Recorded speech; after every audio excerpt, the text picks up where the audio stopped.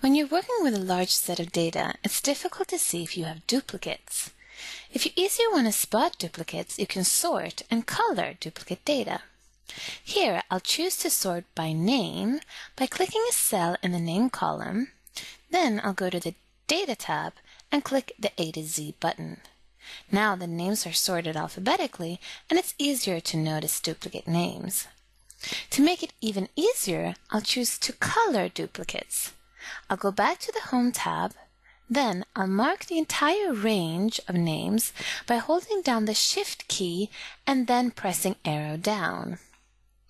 Under the Styles group, I'll click Conditional Formatting and select Highlight Cells Rules. I'll click Duplicate Values and leave the default coloring, which is light red fill with dark red text. Now I can easily see names that are duplicates.